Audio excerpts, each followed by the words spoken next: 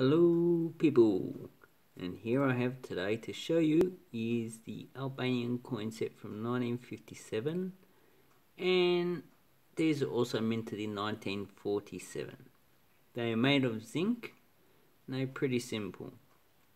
They have stars around them, which is pretty popular with communism, you know. A lot of communist flags have a star on it, and in comparison at the top I'll show you the Yugoslav 2 dinner 1945, and down the bottom is the German 10 Reichspfennig. Okay, now these coins are the same size as the Serbian coins issued under German occupation, except that the 5 leek and the 5 dinar of Yugoslavia was a 10 dinar in Serbia. Okay, these coins are uncirculated, but as you can see, over time oxidation takes its toll on the zinc, and as you can see from the coin above and below, they turn black from like a silverish colour. Okay, now these came on the market a few years ago, quite a lot of them. Probably the central bank in Albania had a lot of these coins left over after they were redenominated in 1965 at 1 leek equals 10 quintars, or 1 new leek equals 10 old leeks.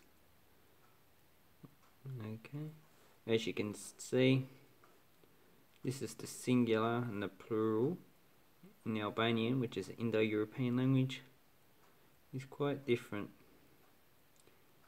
And also, what would you call that? I'm not too sure. Liku. So that's like a half denomination. Probably also, I'll have to look up the linguistic term for that. Okay, here is the reverse. Has a coat of arms of Albania, which has a communist star, and it's pretty much the same as the Yugoslav coins. And there is the German swastika eagle. Now I put the Soviet coat of arms there just to show that pretty much communist coat of arms are pretty much the same.